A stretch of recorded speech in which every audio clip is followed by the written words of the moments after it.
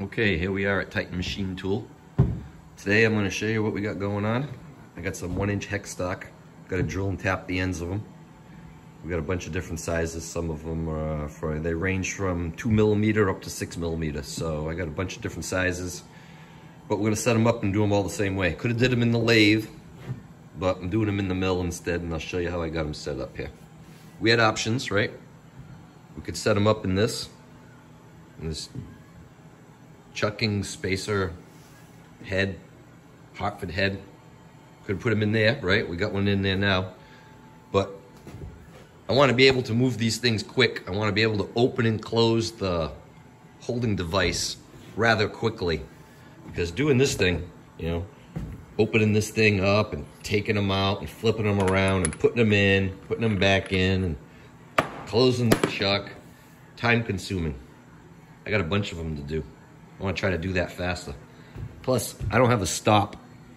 So I'd have to set up some kind of stop down inside the chuck down there, because these guys, you know, without a stop, you put them in, you can't maintain the same height, so your Z0 is going to change. So I'd have to put something down in there because they're too deep.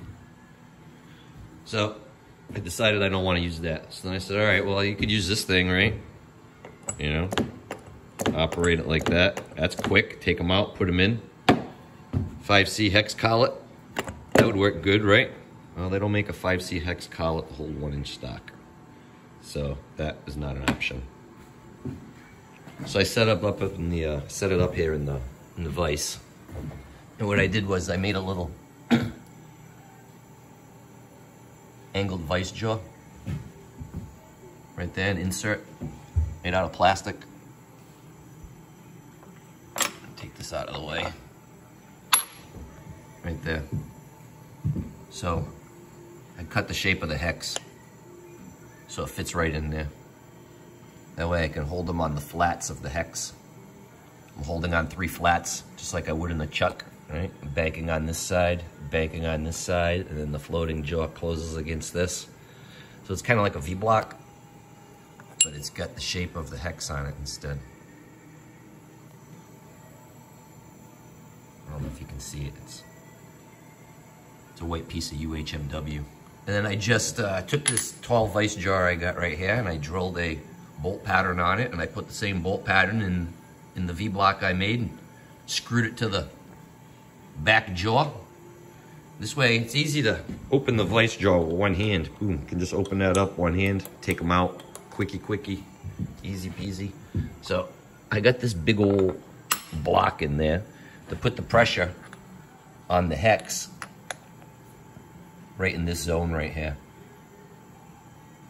I don't want to push high on it. I don't want to grab it at the bottom. So I grab it right around in the middle. So I got this block sitting on some parallels right there.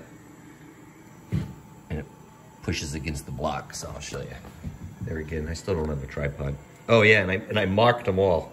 You see, I got a mark on them so I know which way to load them, because I want to load them back in the same exact way, because the hex is not concentric.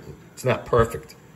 So when you put them in, if I put it in this way, and I center drilled it, and then I took it out and I put it back in this way, it might be off a little bit, maybe not a lot, but maybe a little bit, you know? If I put it in this way, it might be out a little bit, but they're not bad, but at least this way, you know, you can load it back in the same way. So I'll put it in that way, and then when I flip it too, I'll be banking against the same edges. So I'll take it out, flip it over, put it back in, bank against the same hex flats, take it out, change the pot. Then I'll come back after I send a drill and put them in. Got to drill them, take them all out.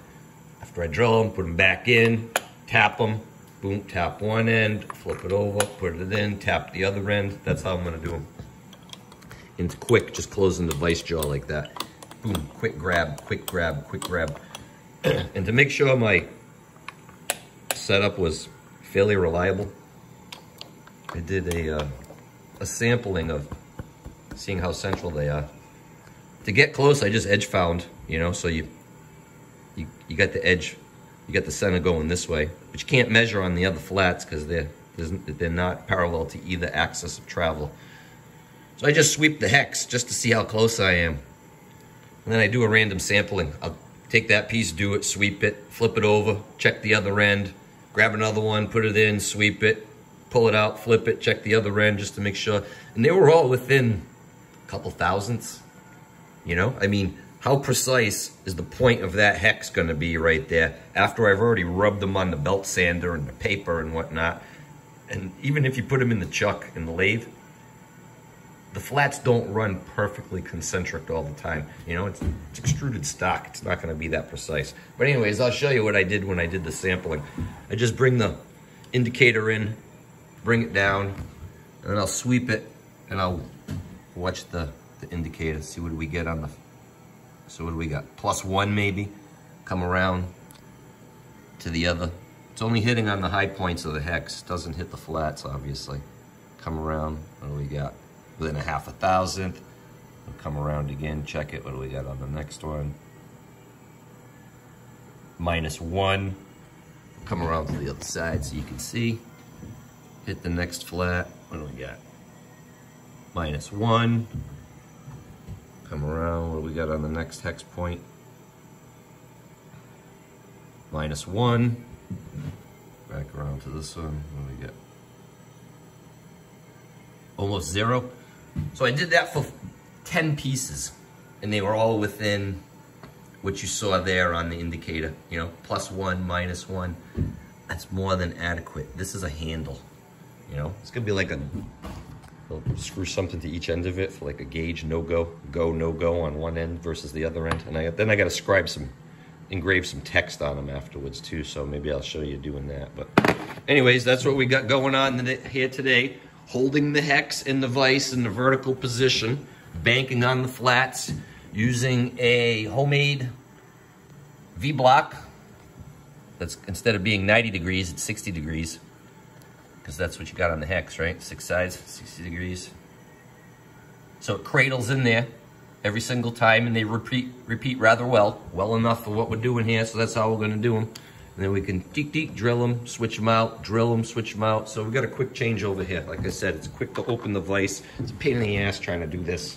You know, hard to do it with one hand. I mean, you could if you're not grabbing tight, but this would have been a good option as well. But like I said, no 5C collet to hold 1-inch hex stock. All right, so Titan Machine Tool signing off today. That's my video. Sorry I haven't posted one in a while, but have a good day. Thank you.